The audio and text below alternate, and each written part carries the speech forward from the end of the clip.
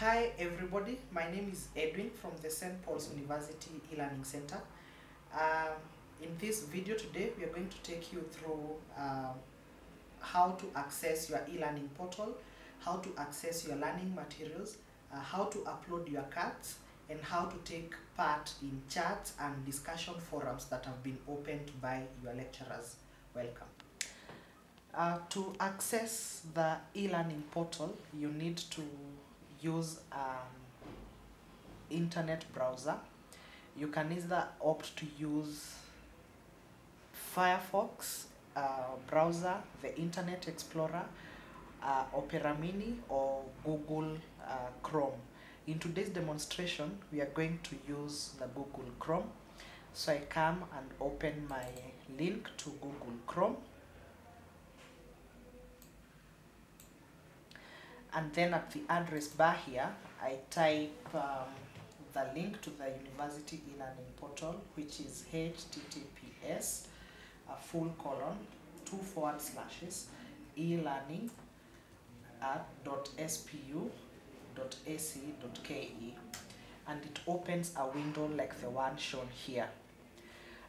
It will prompt you to enter your student number and a password.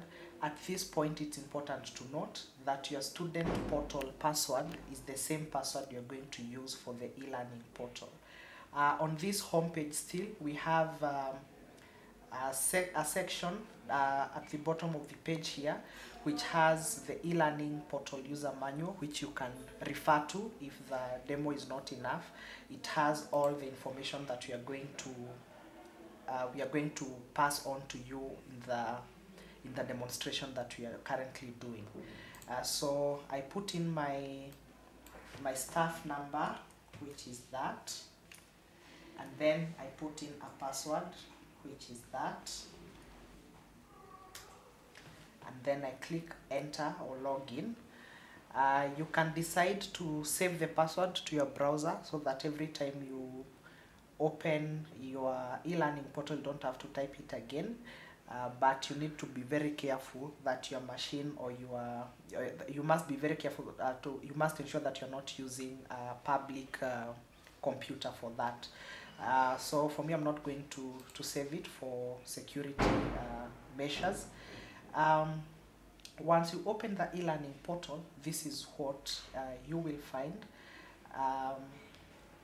with several links up here, which is the home, the dashboard, the events, my courses, the library, Bible study, counseling, and the news and announcements. In today's video, we are mainly going to concentrate on how to access your learning materials, how to upload your card, and how to take part in the various activities given by your lecturers. So to access the notes for the units that you have been registered for, you use the My Courses tab down here. Once you highlight or you place the cursor at that point, it will list down for you all the courses that you have registered for in this or in a given semester. So let's for instance say we want to access the notes for the unit DMA 108. I'll click on that and it opens a window that looks like this. On this end, you will find the announcement bit, which has a few announcements from the lecturer. There are also some notes that were uploaded at some point. And then down here, you find the notes uploaded on a week-by-week basis. So let's say, for instance, you've just joined the class and you want to look at the course outline. What you do as the student, you click on that course outline and it will automatically open on your machine, and you're able to read through the course outline because it opens as a PDF document. After you've gone through the course outline, you now want to read the notes for the first topic, which is Introduction to Information Systems. You click on that link. Again, the course will open, or the document will open in form of a PDF, and it has all the information that the lecturer has deemed necessary to have in chapter 1, that is the Introduction to Information Systems. You do that for the rest of the topics that are up there. or in the e-learning portal, you just click on the document itself and it opens directly on your browser. You can download that and save it into your machine by using this download option here. Once you highlight that, you see it's the download option, and you can also print, but we have locked our notes from printing. We are not able to print them, but you're able to save them as PDF documents which you can read at your own time, so you don't have to only read your notes when you are on the e-learning portal. You can download them and save them in your machine so that you're able to access them at any given point. To upload your CAT or to submit your assignment, all assignments on the e-learning portal are denoted by this icon, and most of them will either be named as CAT 1 or assignment 1, but to note is this icon here. So to upload a CAT or to view the CAT, you click on it and it opens such a document. Then we click on the document here that is saved as the PDF. We click on that and it automatically downloads on your machine. Once you are done with the CAT, which you do either as a Word document, you can either upload a Word document or a PDF document. To upload your assignment, you come to this point here of add a submission. You click on it. Once you click on it, it opens this window here where we have two options. You can either directly add a file or you can create a folder. But for now, we are going to work on the add a file option. You click on that. It will open the file picker for you. And you click on upload a file. Then you come to this attachment part and click on choose a file. Once you choose a file, it will open for you your computer location where you usually save your documents. Let's say, for instance, the document I want to upload is this one that I've called 1st September 2019. I'll highlight that and then click open. It is automatically uploaded to the file picker here, and then you can either decide to name it. Let's say, for instance, we want to call it CAT 1 submission. You put the name there, then the author, if it's you or somebody else, you're using somebody else's machine, then you need to change the author here to yourself, and then you click on upload this file. Once you do that, your file is automatically on the submission box, so you click on save changes, and then your work will be submitted on the e-learning portal for the lecturer to grade.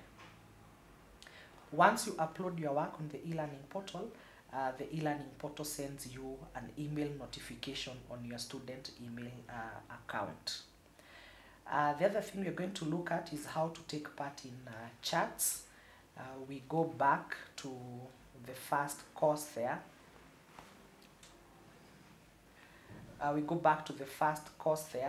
And chats in this forum or in the e-learning portal are denoted by this icon. You click on that. Link for the chat, and you will find such a window which has three options. You use the first one, which is click here to enter the chat now. So if we click there, it opens another small window here, and from here it gives you an option to put in your comment. So in this case, the chat room is the importance of management information systems to businesses. So after you've done your research, probably you found out that one of the importance is that it helps businesses in managing their data. So you just type your response here. MIS helps businesses manage their data, and you can probably put in especially on clients to help them identify their loyal customers and this data can be used for reward or customer reward schemes by the organization. Customer reward